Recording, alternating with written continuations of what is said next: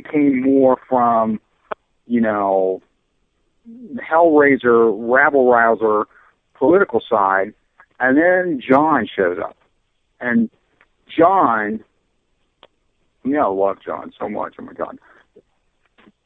And we talked about issues with the environment and connected them to political consciousness. And I want to start kind of with John, because one of the things that John and I talked about, we did a series of radio shows in 2010 about the crisis in the Gulf. And we're talking about Corexit, and we're talking about all this stuff. Nobody pays attention to us. It's like it was just going to be like non-existent. And he said, hey, there's some issues here, some serious issues. But John's level of understanding supersedes mine quite dramatically, because he has a much stronger grounding in what's really going on with the oceans. And that's his world.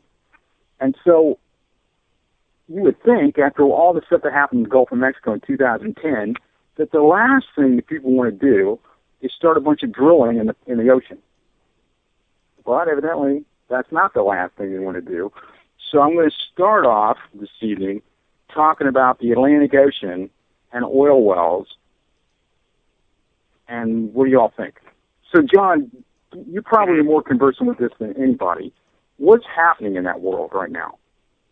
Well, right now, here recently, within the past, 30 to 45 days, they have opened up parts of the Atlantic and the Arctic to potential leasing for drilling, which also includes, the exploratory part where you hear about an issue called seismic air gun testing.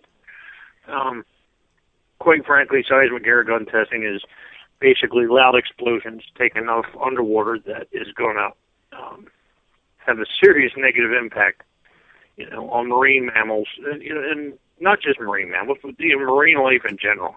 Just that noise, especially on the East Coast right now, where you have the critically endangered North Atlantic right whales. That's a huge bone of contention, and you look up into the Arctic.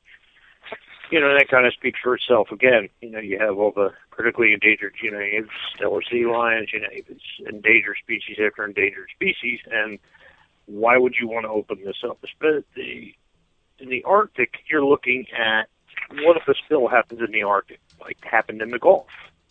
The colder waters, I don't know if anybody's seen the pictures this past week. Have you seen the sludge pictures from the waves there in Nantucket? Yeah, like the Slurpee pictures, right? Yeah, okay, so now you're going to be looking at waters that are going to have this sludge consistency, in much of the region. You're talking the Arctic here, and this is what we've seen on the East Coast with these pictures. Everybody said, well, these pictures are great. Well, now add oil to that. It's going to be devastating, because if it happens there, if it happens on the Atlantic, look at the Chesapeake Bay, which is already under an enormous amount of pollution pressure, human-induced pollution pressure from runoff from all the farm areas, warming oceans, the pH levels are lowering, causing acidity to rise in these regions, which has impacted shellfish, meaning mussels, clams, oysters. And what do? They filter the water, so now they can't clean the water.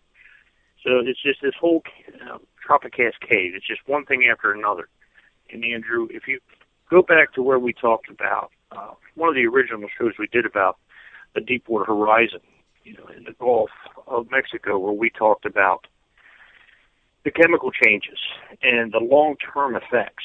And no matter how they try to spin it in the mass media conception, just yesterday, recent studies, i.e. the dolphin deaths alone, have multiplied exponentially each year. They're seeing mass strandings and deaths, and you're seeing the growth of all these different viruses, and viruses are multiplying. Well, let's think about the toxic soup we've created there. The Gulf is just a mess, and we talked about Valdez and how Valdez, all these years and decades later, is still not the same. The Gulf isn't going to be the same. Now we're opening up the Atlantic.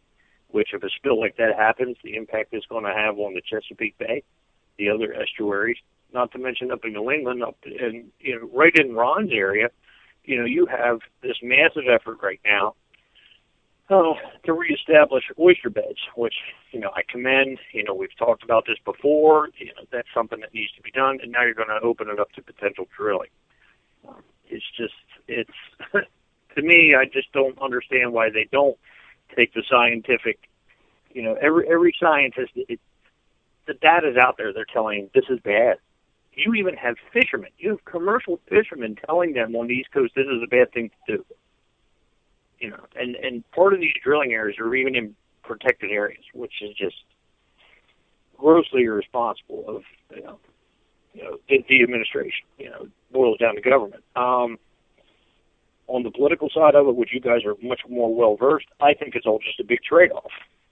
I think they got the veto on the Keystone XL, and this is a trade-off. And again, it's not just the environment that's going to lose here, and it's not just wildlife that's going to lose here. Coastal communities could be devastated, and they will be devastated, because many of these issues, they're connected. So, I hope that's a good little, how do I put it, brief synopsis of what's going on, in these two regions right now. And I'm actually going to be doing a show that's not even scheduled yet, Wednesday morning, with a group from the Waterkeeper Alliance, which is a national organization, and the Assateague Coastal Trust, who will be attending in March 9th in Annapolis, one of the public hearings. So we're putting together a show about that Wednesday morning. So we're going to be getting in that much detail and sharing some really good graphics and other things like that. We have pictures and infographics done of what would happen if an oil spill the size of Deepwater Horizon happened off the coast of Virginia, and how it would impact the Chesapeake Bay and such. So there's going to be much more information coming out about this. And I know in organizations like Surfrider and the National Resources Defense Council, the Center for Biological Diversity, everybody's really pulling together. And Oceana, in my organization that I'm a part of, Fins and Fluke, and a board member there. I mean, a lot of people from many walks of life, including, like I said, the commercial fishermen, which is huge. So hopefully that helped a little bit. Don't you find it fascinating? I mean, don't you find it fascinating that there's such a push to deny all the evidence?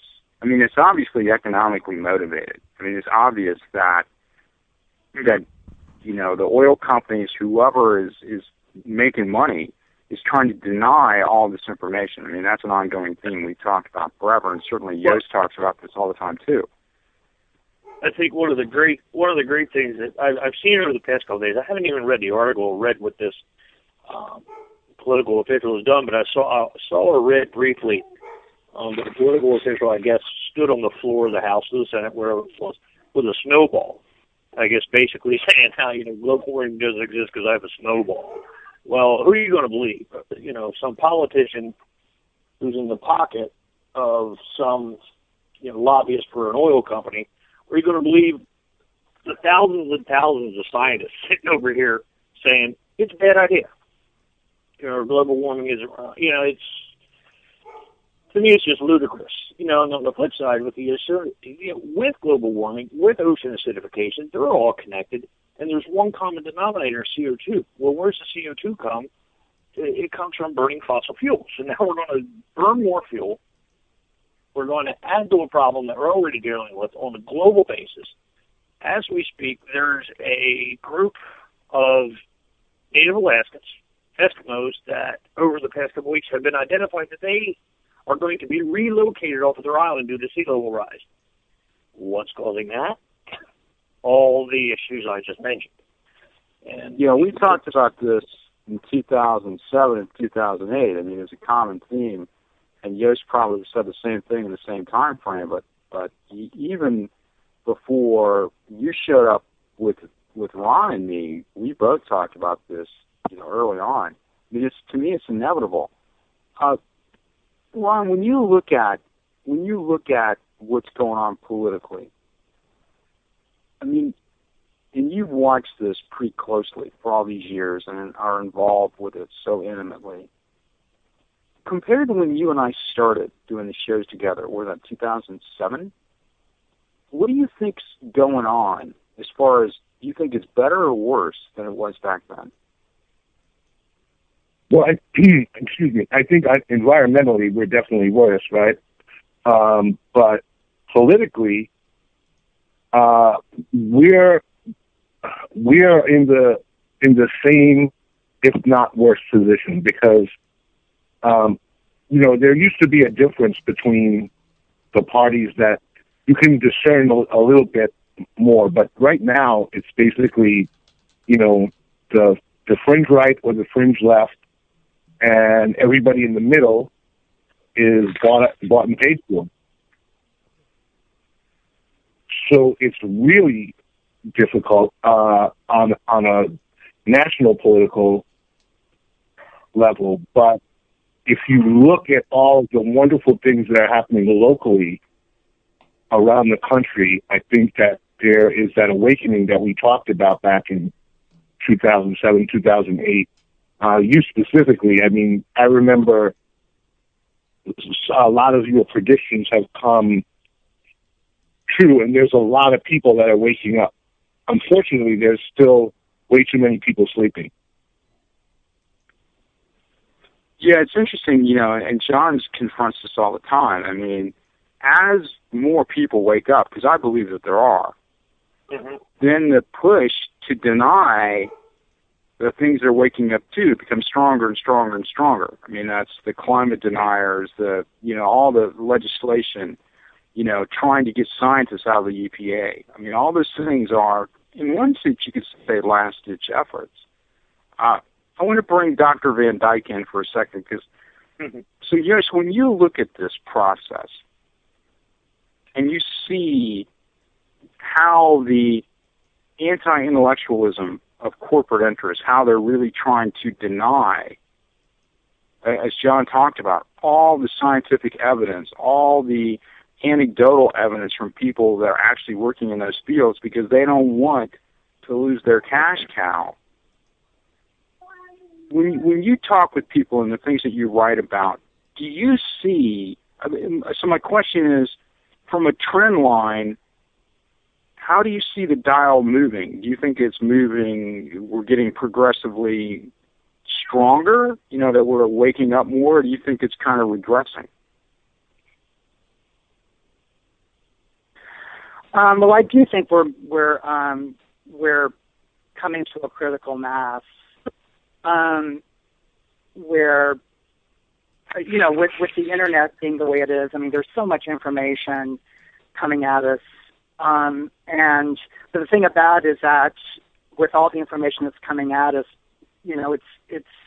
there's also the conflict is how do we discern what's truth and what's not. But before I go on, I have to, pursuant to what John was talking about with the Atlantic Ocean, and I don't mean to jump around, but I feel like I have to make this point because I feel like it's very important.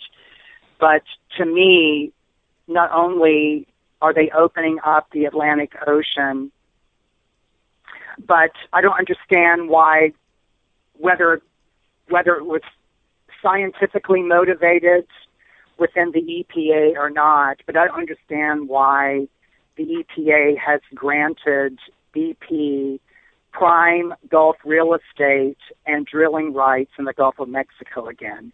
To me, it's just absolutely reprehensible, and I don't understand where the motivation is.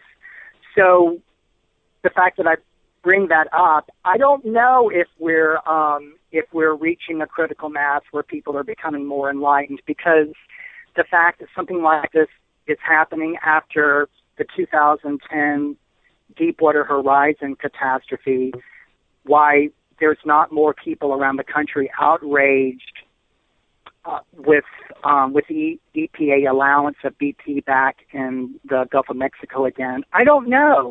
That's it's like the old joke about the actress who's a method actress, or method actor, and, they're trying to do Stanislavski and trying to understand their motivation. What's my motivation to do this particular thing? And the director